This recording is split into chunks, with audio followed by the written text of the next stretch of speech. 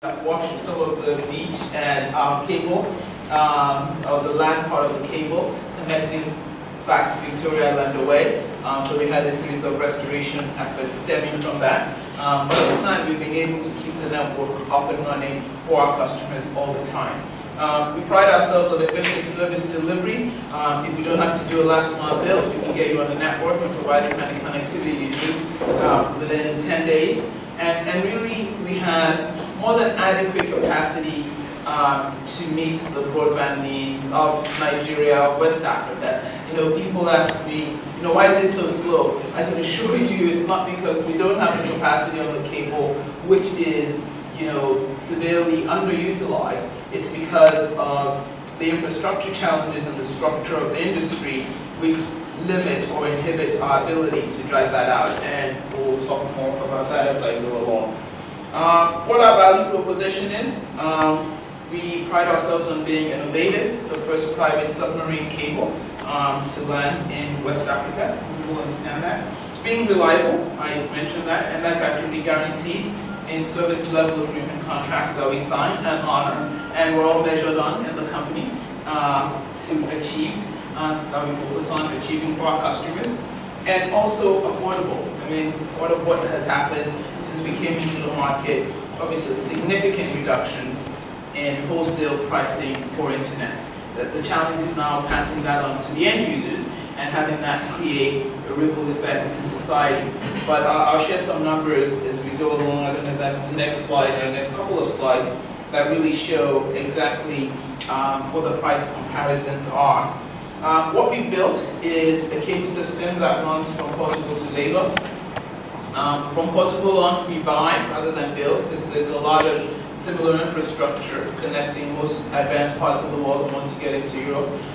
That's not a significant challenge. And so all of our traffic, well, not all our traffic, used to be all our traffic went to London, but we've since also established another hub with Tata in Portugal. So we're actually terminating some IP traffic, and also IP traffic up to them in Portugal as well. But we have a full-fledged cable station that we operate in Lagos. We have one in Ghana, and we have one in Portugal as well. And we've also set up a point of presence in London where we're terminating traffic with several operators. The distance of the cable is 7,000 kilometers. The capacity as it's currently set up is 1.92 terabits per second. That's a lot of capacity. But before we came into the market, just to give it some perspective, SAT3, which was owned by many countries down the coast, really provided 10 gigabits to Nigeria. We're using many multiples of that today, carrying traffic with many multiples of that today, and later on in a few months, we're getting ready for another upgrade that would actually light up more capacity out of the 1.92 between Nigeria and London. We have applied for phase 2, and we continue to work on partners to do that, to extend the cable to South Africa.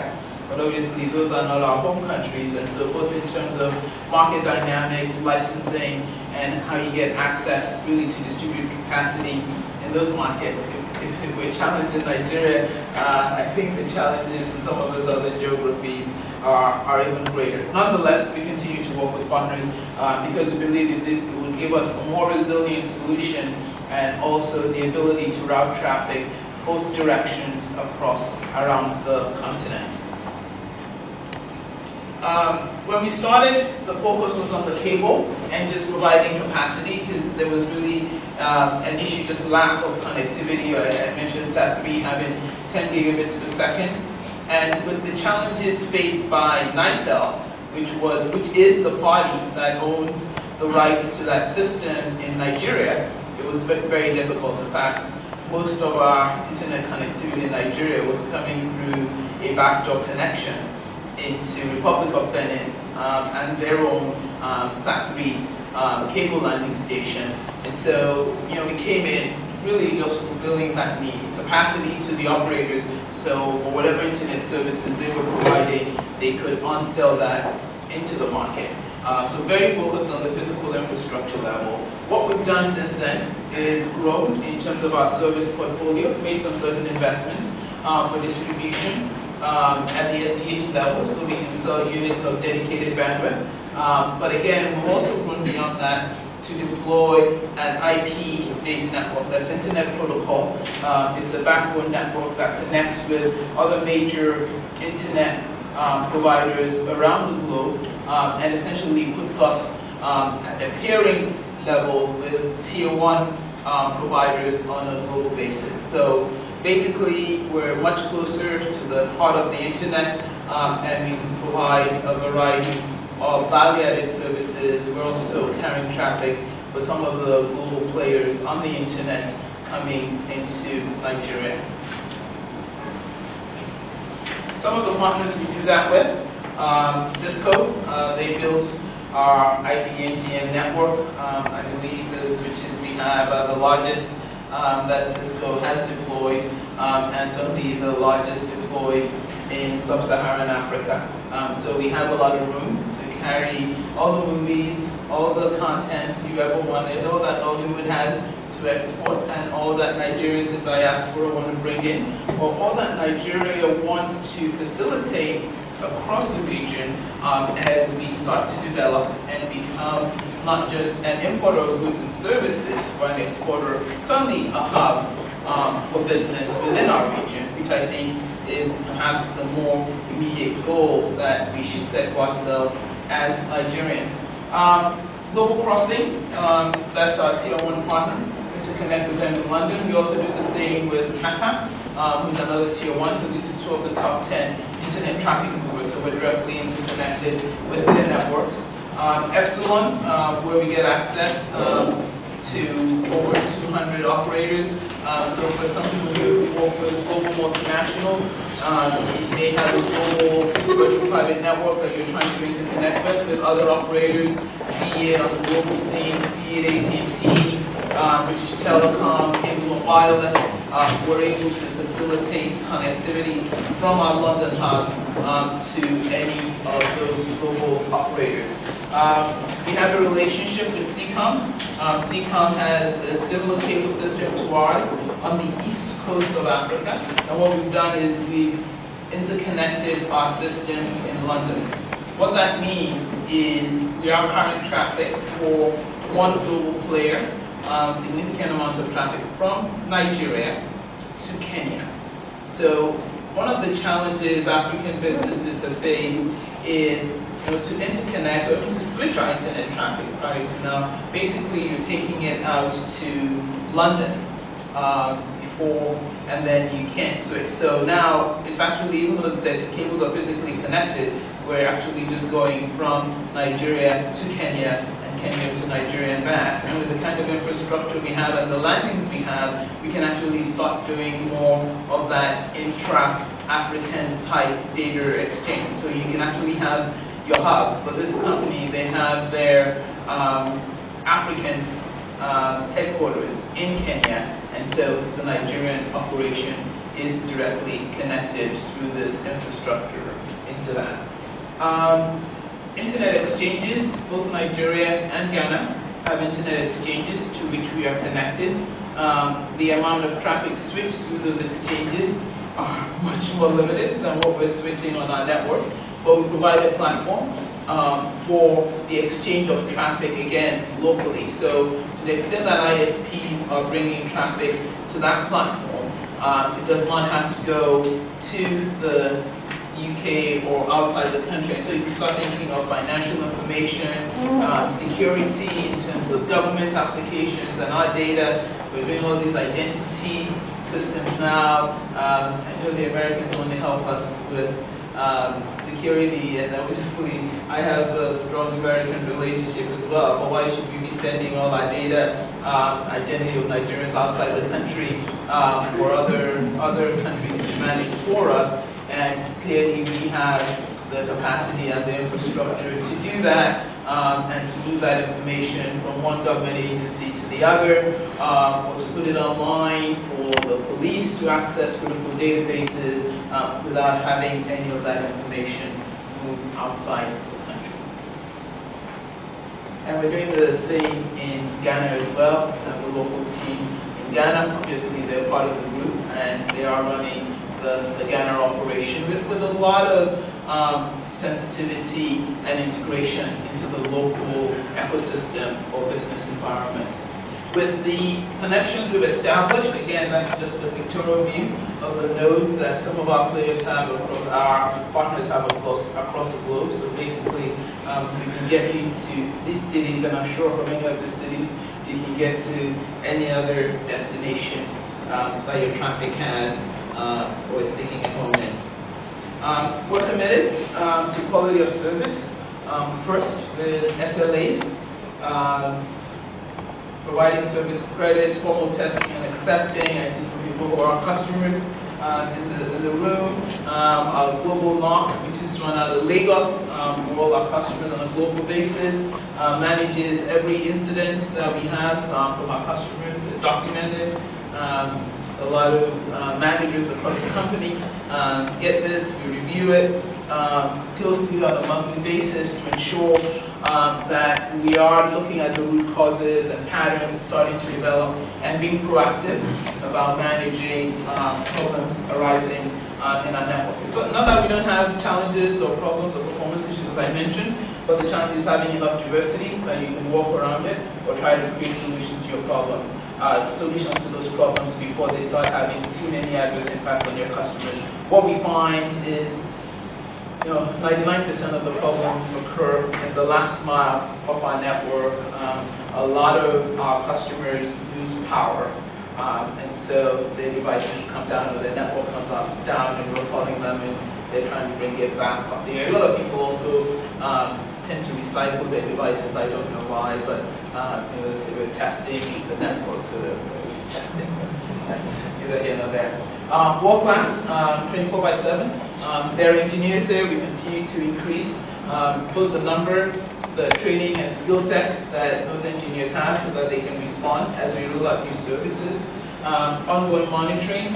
We have tools that are monitoring the network, monitoring the data that each customer is carrying on their service. So if we see that suddenly a customer that was passing traffic goes off the air, then that's a trigger, even if the network is not down, to initiate a call or an inquiry as to why they're no longer passing traffic. So it's proactive monitoring of what's going on in our network. It's also backed up with support, not just of our engineers, but we do keep maintenance agreements and service contracts for all the technology that we've deployed, including the submarine cable system. So should we have, and we hope we haven't had any such incidents, but should we have an incident of aggression or damage in the sea, we've engineered the system with a high degree of reliability, and obviously that's paying off in terms of what we're seeing. We haven't had any damage in the sea, but should we have that, we have a cable on standby, along with other cable operators that is in Cape Verde, that can be quickly dispatched. It has our spares on the cable already, and it can be quickly dispatched to do a subsea repair on our behalf. Standard operating procedures, we document. I know Digital Jewels has done a lot of work in the areas of ISO and standardization, and that's something that we're starting to aspire to with the operational base and history we have to now get some of those certifications to back up the process orientation that the company has adopted. Now, is there anyone in this room on this slide? I don't think so. Maybe I chose not to embarrass anybody, but this is a sampling of who our customers are. I think we have a lot more today, but this also reflects the mix of people that we are doing business with. A lot of operators, internet service providers, but we'll also see banks, hotels, and other corporate institutions in transact that we're doing business with them. We're also starting to connect a few government institutions. I have a simple question. You have your question at the end of it. Okay, great. So really, that's who we are, and that's what we've done. And obviously, when we look at who we've reached, and with all this, this big 2 terabits, 1.92, that's a little bit about less than 2 terabit cable. What is the impact?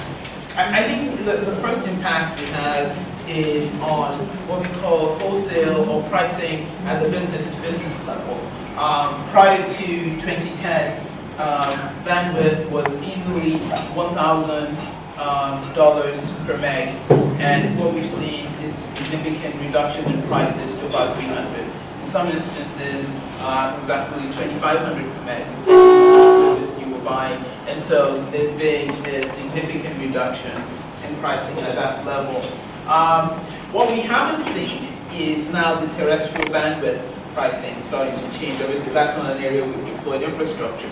So it shows the power of actually doing the build on being able to change the pricing. And of course, with the build we have, there's a lot of capacity, the laws of pricing elasticity. The more we move, if we're selling it at a lower price, we can still recover the value of the investments that we made.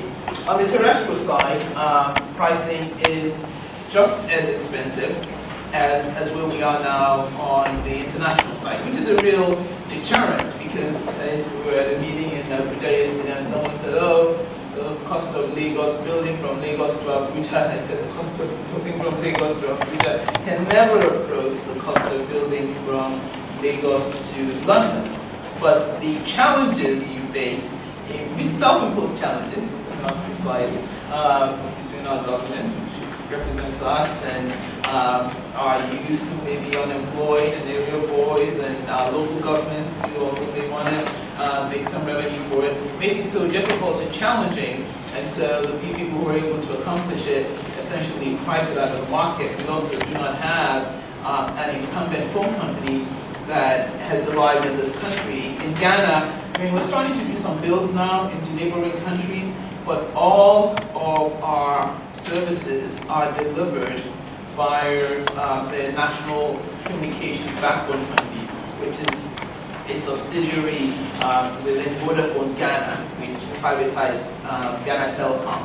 So, our inability to privatize NITEL or have that common backbone infrastructure to carry the traffic around the country has made it very difficult and expensive for us to drive bandwidth around the country. For this company called Phase 3, yes, they use the power lines. Yes. Are they not viable? They're viable, but I'm not sure how much capacity they have. So obviously, they have not been able to move as much traffic as there is requirement, and also what the cost profile is. But I know Phase 3 quite well. Yeah. So they are. I mean, the interesting thing about Nigeria is when you look at it, it's not that we don't have infrastructure around the country. It's the access, it's the price of the infrastructure, it's the ability of businesses to afford the international plus the domestic plus the equipment plus the power plus the skills to deploy it and then leverage it effectively. But yes, there are solutions. There are national backbones that exist, but they are all proprietary, and the capacity and terms on which third parties can utilize that to deliver to businesses, mass market, are somewhat of a deterrent at this point. Yes. What do we consider the options of working with? Okay. My name is Funke from Sri Lanka Management Limited. Okay. Yeah. I'm trying to look at the possibility of you working with state government, because many of the issues you have highlighted is that of area boys and local government permits. It is easy at different states that they can be handled. So if you form an alliance with the state government, then it's easier for anyone to now penetrate those states and actually be able to spark in. The government of the issue we're having now is the areas of last man. Yes. And we know that the international link is there. Yes. Already, but at state level, and if you look at the population of Nigeria, we actually need this backbone down to the interior. And unless we bring it to the state level, where some other SMEs can now try to now be bringing it to their villages, to the local government and all those things, we will not be able to enjoy the infrastructure as it is now. So working with the state government is very can pick one or two state governments and experiment it. So if that is done, then we'll be able to make a lot of headway. No, you're right. I think you mentioned a couple of things. State government, also SMEs. We have started working with Lagos State, for example, and deploying our own infrastructure here in Lagos last year to get to certain customers. I believe I'll pick on Skybank. We have deployed fiber, and then with microwave backup to get to their locations to provide them with service. I think the same with EAT. I don't know if we're delivering on microwave or fiber. Fiber. So we're delivering on fiber to EAT. So we are starting to build infrastructure. It's a slow and cumbersome process. We work with smaller providers, so also kind of feeding the ecosystem in terms of contractors who are doing the build for us. But really, what I advocate in that respect is we can, we'll drive it to every state, but we know what we do well, and it's a high touch, critical mass, large volumes, and there's a depth of skill and expertise required to do that. What I'd like to see is an ecosystem of ISPs that the states are enabling, that we're working with, that are actually in those communities, connecting up their schools, so we don't have to worry from here about connecting all the schools on a nationwide basis. And we're a country in a hurry. We really should be doing it at those levels, where the SMEs are working, the local ISPs are working with the state. We're bringing it to them, and they're connecting. They're developing applications. They're creating jobs for some of those students as they graduate. And so we're building a more sustainable ICT infrastructure. It's just not driven by a few large companies at the center, which is a lot of what I'll be talking about as I go on in this presentation. So really, retail bandwidth pricing has really not moved much. The entry price, I think, is lower. So for about $10 a month, you can at least get access on your device for some limited bandwidth. But if you want 24/7 dependable service, from a Swift or an IPNX or Stockholms or providers who focus on that higher segment of the market, then, or even the GSM providers with their 24/7 services, you'll be paying close to 10,000 Naira a month. What we see are more service providers, obviously more widespread deployment and focus on data services. Internet usage, so the number of internet users in Nigeria has taken a significant increase, but in terms of access speeds and having that always on availability, we're still really not there. So what exactly kind of leads to the interesting topic of this session, internet ubiquity. What is ubiquity, and why is internet ubiquity important? Well, ubiquity says it's apparent, it's everywhere you go, always on. When you go to some places in Europe or Singapore, I was through a few years ago, at the airport, the terminals, you just go up, you don't have to pay, you get access to the internet, it's not that difficult. It's expected that you will have access to the internet. Some services are designed purely to be accessed via the internet. You can't get access to the internet, you're in trouble. It used to be, even if you travel now, you go to a hotel, there's a station in the lobby because it's expected that you check in online and you print your boarding pass before you show up at the airport. So, that's ubiquitous. It's expected that anyone can get access to it at any time, anywhere, and it's such a part of the fabric of daily existence. Of course, it should be ubiquitous, it needs to be affordable, it needs to be accessible, it needs to be reliable. Just think of those airlines. You need to do online checking and it's not reliable, how are you going to, they're going to be out of business. So it needs to be reliable. It needs to be sustainable, because you can't just do it for 6 months, or you can't just do it and have it go away. And it's something obviously that they need to continue to develop, because it becomes a part of the way they live and how they exist in those societies where the internet it is everywhere. And you see the manifestations in every facet of life, in advanced economies and where the internet penetration is much greater, education. You know, right from elementary school, parents are interacting with the teachers, they're getting grades for their students online, the students are getting assignments online, they're doing projects and submitting it, they're doing research projects because they have access to libraries, or they have devices in their own homes that have the internet. They're applying to colleges online, they're taking tests and exchanging information online. So it's learning. You have a lot of universities that have their content live on the internet.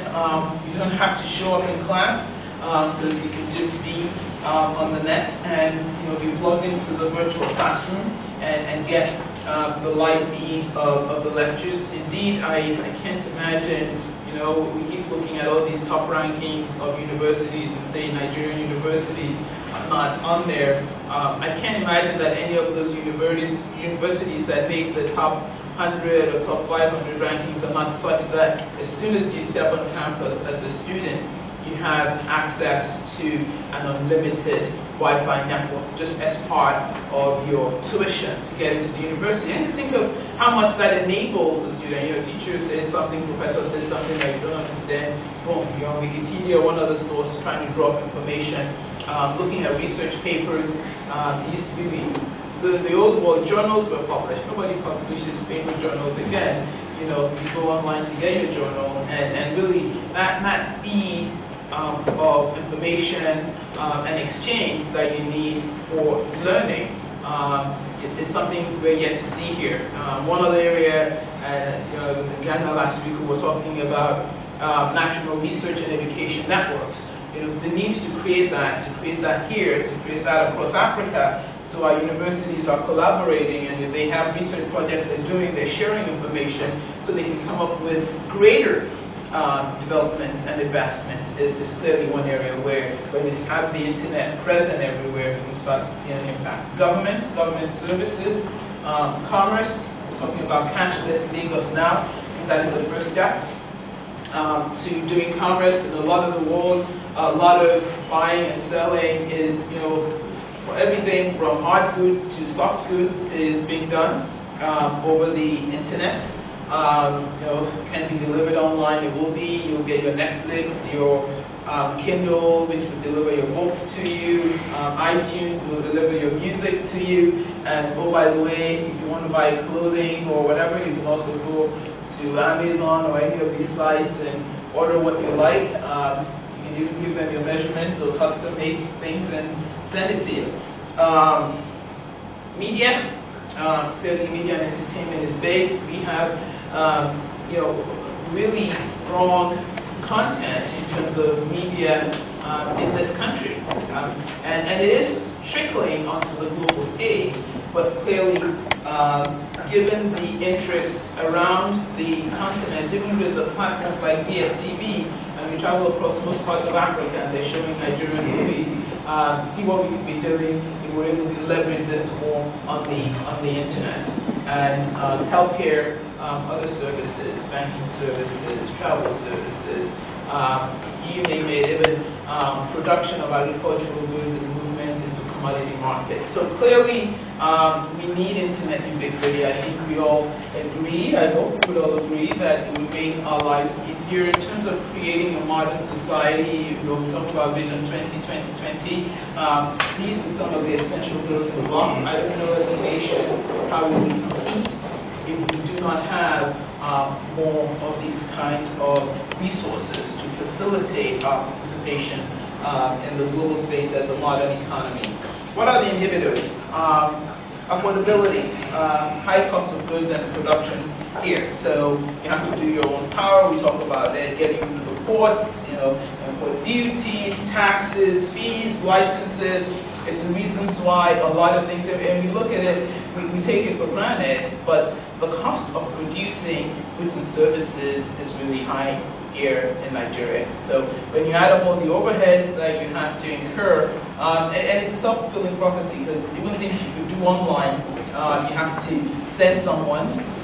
Cost of work just went up. So when the cost of the depreciation of the automobile, when you add all these expenses together the same for communication services, the cost of production becomes higher. And then when you look at the capacity of the market to buy that, it's also limited. You're spreading that cost over a very small base of consumers.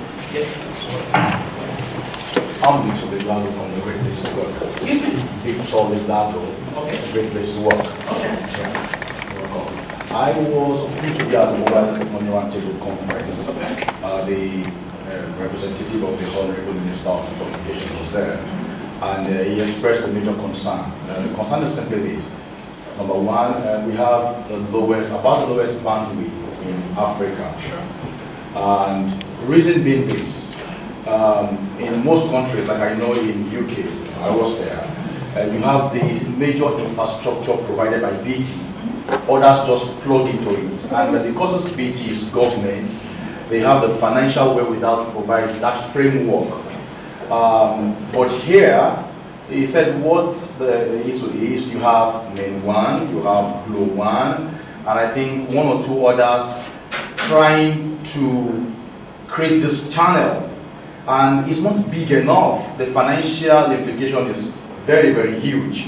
That if it were possible for all of them to combine and just create a super highway, perhaps we can get that bandwidth where other kind of businesses can spring that from. And then when he said that, this is my concern.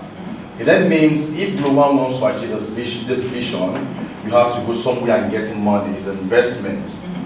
And if you do get this money, there has to be a break-even period. There's a payback period. Then when do we arrive at this thing being, one, affordable? That's the first question. Number two is, you find so many, what do you call it,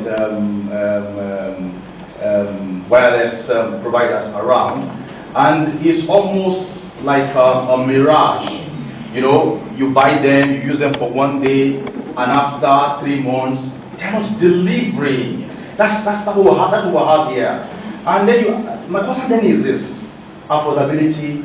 This people have to go and get money from wherever, and you know, particularly in our society, the financial system is not vast enough to get money from fixed income instruments. You have to go to banks. It's costly.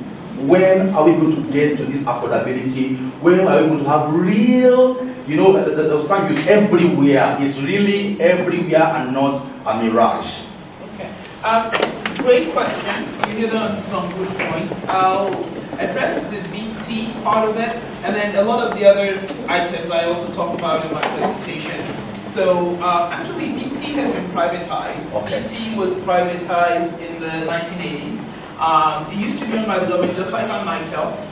They sold shares in multiple phases until it was fully sold to the public. And now BT is a publicly listed company. But you're right. In almost every country, BT in France is France Telecom. In Germany, it's Deutsche Telekom. In the U.S., it's companies that came out of the old AT&T system. There's AT&T and SBC today, and there's Verizon that I work for, essentially covering the U.S. What you had was the original incumbent telecommunications companies that were government-owned were divested. Now, it's just like, even think of road networks. There were pathways created. So there were routes that they created, cables that they laid. And Nigeria also had that kind of infrastructure. So we had telegraph infrastructure. We were participating in satellite projects like here in the 70s. So there was a lot of this infrastructure that those countries continued to build on. You have right of way and it's coaxial cable. Obviously, when fiber came along, you went ahead and you upgraded it. And what those countries have successfully done is by preserving and continuing to evolve that BT structure, it becomes the common backbone. They've also put in place regulation to ensure that they serve as a common carrier, so that every operator coming in does not have to deploy their infrastructure. In fact, it's a disincentive from them to deploy proprietary infrastructure because the cost of that infrastructure is lower.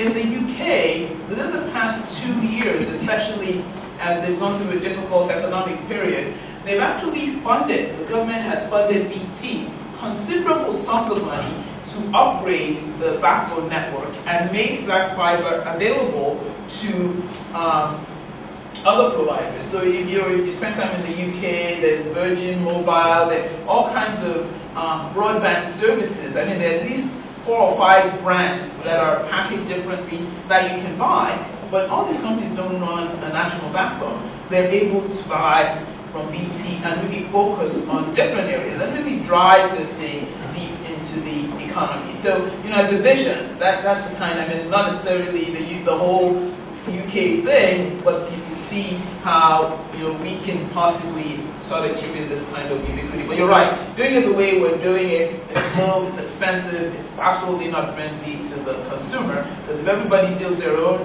expensive cost of capital is more expensive here. Our consumers who have a lower GDP per capita are paying a lot more for services that we really need to develop. It's kind of counterintuitive. Accessible, again, same issues, lack of widespread data delivery networks. We left NITEL, we went and built all this GSM focused on voice, really great, but I don't see any advanced economy that runs its business on a GSM backbone network. And something I say all the time, I say to my friends in the GSM world as well, let's stop equating communications infrastructure with GSM. There are some things it can do, there are some things it cannot do. But when we start talking about GSM and schools, I said, are children going to do spreadsheets on a phone? Well, they have access to the internet, they have a mobile phone, they can get,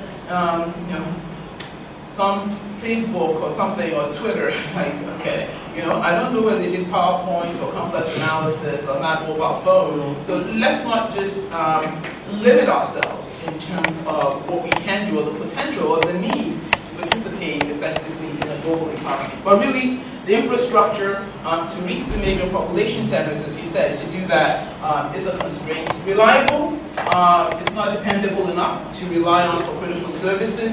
It's easier to make it dependable if it's shared. Because right now you have every company running around, building its own cables, having to put resources in the field to fix those cables. If we had one big cable, actually any of these cables have the inherent capacity, because fiber and the electronics can carry so much bandwidth. It's not even an issue. It's really a question of how you use it, how you give people access to it, how you manage it. But so if we all put our resources together and we had a framework, a regulatory framework that truly enabled and compelled shared infrastructure, then we could all benefit and we could put a little more resource onto it. And what each person would pay, service provider would pay to get their fair share of that backbone would be a lot less than they're having to pay now doing it themselves. Sustainable, again, right there, not easy and affordable to maintain. Ability to capture full value of that investment, which is also a constraint. See, as someone said, think 1996 and think today, how many of the telecom operators in Nigeria that you had at that time do you have in business now? So how much value has been lost? We're doing things in a way that's not necessarily creating the most additionality to the ecosystem. So we're not building on, we're not like BT, they continue to build. I'm sure there were the days of telegraph, who knew what fiber was, And, I work for Verizon, you think these are companies that have been doing things for more than 100 years, And of course, the technology changed, the people changed. The skill sets required change, the modes of doing business change, but they continue to evolve those institutions to meet the needs of their people. And so I think that there are structural limitations that we have in terms of the robustness of the sector and the institutions that we've created for providing services to us today, in terms of really continuing to nurture that kind of long-term viability. Going further into the Nigerian context, this is what you said. We don't have a communications backbone or shared infrastructure. The requirement for every service provider to build their own. And some of these operators who have the proprietary, because NITEL did not work, everybody came in and had to start building their own. Some of them will sell some of it to you, but at a very costly price. which is why if you come in as an ISP, and I admire what some of the ISPs are trying to do, mostly homegrown businesses, people who have a passion for this work really, and want to provide services in Lagos. You have to deploy, first how you get to the customer, which may be a WiMAX network or some kind of lease-based distribution because we don't have wide infrastructure. Then if you're going to connect more than one neighborhood in Lagos, you have to buy very expensive infrastructure to get from your base station in Lekki to your switch in BI, to connect Lagos Island, and then to connect Ikeja. Wow, that's already significant expense and infrastructure that someone doing it in another market would probably not have spent half or a third of that to deploy equivalent services. In addition, such networks are not really built or optimized for data. So the amount of usage that they have to recover the full cost and more profit from that network. So what they're charging you is so high just to get a little bit, because really the way they architected it is to carry the voice on their GSM. So they can give you a small channel, which if you're trying to download a movie or whatever, and that's what you find with these wireless providers, as you mentioned it. I think very good intention. The technology, a lot of the new ones, I would say next generation, there's kind of a new generation of those providers who have come up, at least in recent years. The technology they're deploying is quite capable of delivering the service, but their ability, I think just access to capital is a real issue for most businesses doing that in this country. Second is the ability to get enough bandwidth to distribute that to all those places. So that's why when you buy that service, maybe the first month, when you're the only one on the network, or just you and two of your friends, the service is really great. And then 2 months later, when you've told all your friends how great it is, and they've also bought it and come on the network, then the service starts degrading. So that is the challenge, and the refresh of this technology is not really there. I've almost used all my time. So limited and costly distribution. Costs within the country are more expensive than international connectivity, and scale and capital to deploy their own networks. Inhibitors. The industry is developing in a very closed manner, which is big players. You can build your own infrastructure. Otherwise, you're at the mercy of everyone else, which I think is a very challenging issue. And what we're finding is, of course, the large players wield so much power and influence, and it seems there's question about how much we can really regulate them to comply or to share infrastructure so as not to deter direct foreign investment. I think some of that is actually overdone because obviously other countries have done this before. And then, sustainability, the enabling environment to actually help this, access to capital, access to skills. If the universities don't have access to somebody graduates computer science and has not had 24/7 access to computing for, I would say, probably 8 years, because I would say the average computer science graduate in the United States probably had 4 or 5 years of high school, or Korea, or China, or India, where they were already on the computer almost all the time. And then, when they're in the university, it's like unlimited, more than coming out of their ears, right? And so, how is that per se going to create the next Google or the next Yahoo? Those are some of the challenges, which also then limit the ability to continue to drive the system. Yes. I'm going to need more time since I'm taking questions as we go along. Let me just how about this? Okay, one for our presentation. The next speaker will go to the question and answer session afterwards, please. Okay, so let's take my time. Yeah. Okay.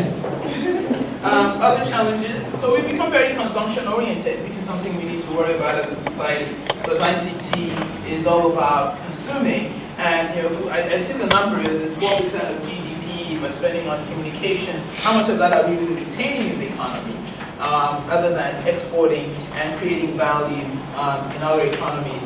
Limited local content. We have very strong cultural and traditional values, but really you don't see that. Very strong socialization. You can see, Nigeria on Facebook, Nigeria on Twitter, because we have very powerful social networks, but we're not really bringing those into the information age. We continue to lag on major economic indicators, and in most parts of the world, ICT is actually what's helping to drive a lot of those indicators. And obviously, we see the impact on education and job creation. What have other countries done? And I just want to talk about some of those. We talked about the UK. Is actually you force the implementation of shared infrastructure. These are regulatory services. People build the services by getting concessions from government. They're limited resources, and so there's an obligation to share at commercial rates, but reasonable commercial rates. And if that's not done, then the regulator comes in and they make adjustments to that. So in the US and the UK, they have unbundling. You can buy a line into someone's home and deliver your services over it. You can buy a line from BT, you can buy a line from Verizon and deliver services over it. Also to separate wholesale and retail entities, because BT also sells retail, but the wholesale division is different, and the books can be audited and is reviewed by the regulators. And also the quality of service they provide to their service providers are regulated. And I know at Verizon we used to pay fines. If you don't provide the service to them within 7 days, if after you provide it within the first 30 days, you have too many of those circuits that have a problem, then you pay fine to the FCC. So they put the checks and balances in to ensure these systems actually work. In Kenya, nothing existed. They said, let's build. So the government builds, all the operators, you come and you're going to share. They don't manage it, they turn it over to Kenya Telecom. South Africa, control liberalization. So we're going to give you people the rights to build. As they build, all of you will come and share it. So there are different models in different parts of the world. In Nigeria, there's actually at least 3 or 4, I would say, good networks that get to at least 2/3 of the major cities in the countries today. It's just really access and how those networks are managed and evolved on a proprietary basis versus a public basis. I really don't think we have the need to build new infrastructure, because we're only just going to add on more costs that we're passing to the consumer.